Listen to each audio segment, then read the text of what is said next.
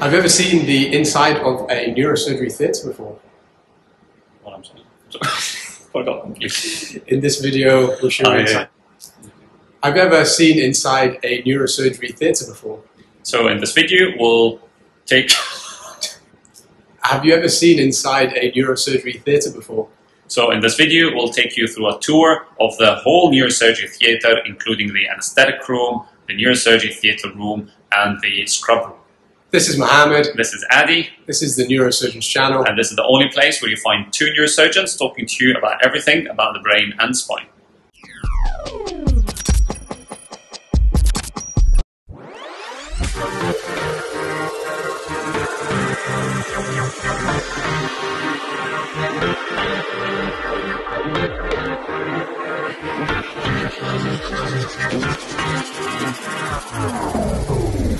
Hi, welcome to our anesthetic room.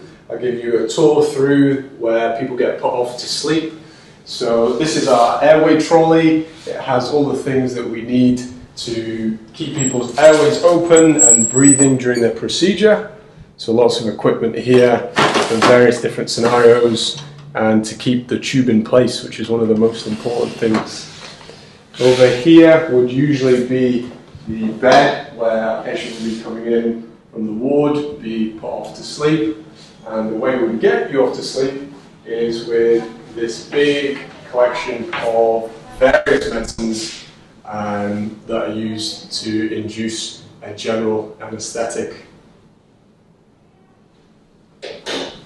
Down here we've got a lot of our syringes, needles that our anaesthetists will use, some cannulas to give you medicines. And then over here, the most important piece of equipment is our ventilator. It has lots of settings, which I understand just a small amount about. People who understand the most are anaesthetists, anaesthetic assistants, but basically this machine will keep oxygen moving in and out of the body and keep the lungs working during a general anaesthetic.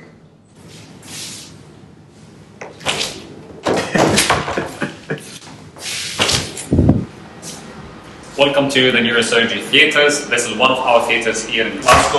We have many theatre rooms. I'll just take you through a quick tour here in our theatre room. So to start with, we have one of the computers that we use, and then moving to the next part of this room, which is one of the most important pieces in this room, which is the anaesthetic machine. And that's basically used to keep the patient asleep all the operation, which is the most important part of the operation, to be honest. Once the patient is wheeled from the anaesthetic room that we just showed you earlier, the patient is wheeled and put on the operating table and kept asleep with this machine, and the patient gets connected with all of these wires and tubes to the patient on the table.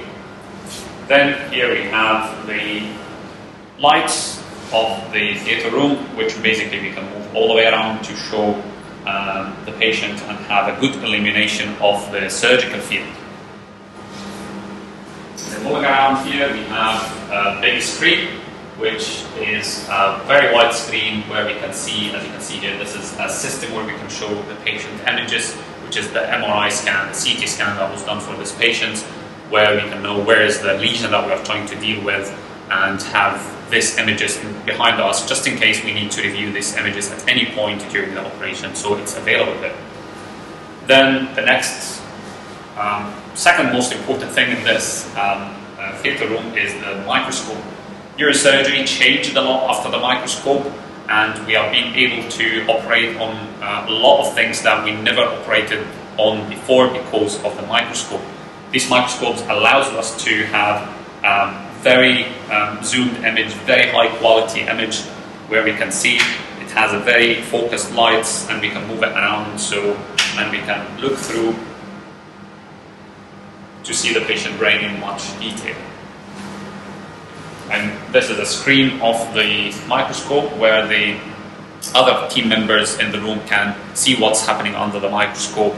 It's not the same image through the eyepiece, but it's a very good image to show. The next, we have this little machine, which is basically a drill, which we can use to drill through the patient's skull. we will have another video to talk about the drill, and we'll show you how it works.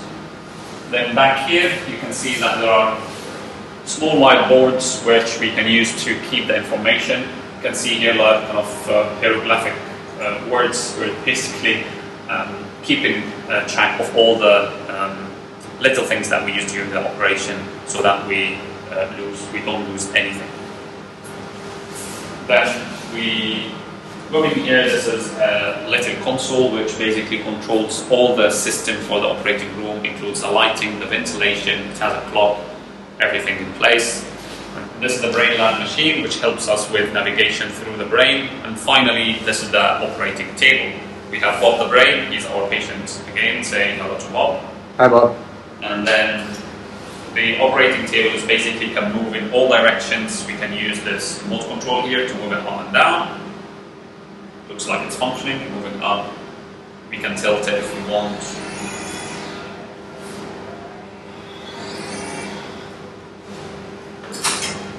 So this is a quick tour of our theatre room. We'll take you to the next step. Hello and welcome to the scrub room. So this is where Mohammed and I would come in to start a procedure. Really, in my mind, once we've got the patient and everything set up in theatres.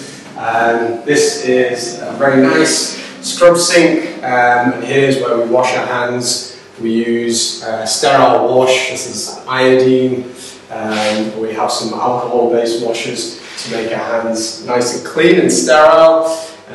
Here's just some trolleys where we'll have our gloves and gowns, and here we have an assortment of gowns that we wear, all sterile, so I won't open any of them up, and a whole set of gloves for all different sizes and shapes of hands for surgeons and scrub staff.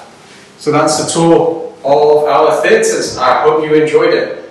Please make sure to like, comment and subscribe, because it's really important to us to know what's useful, and also lets us grow the channel. See you in the next one.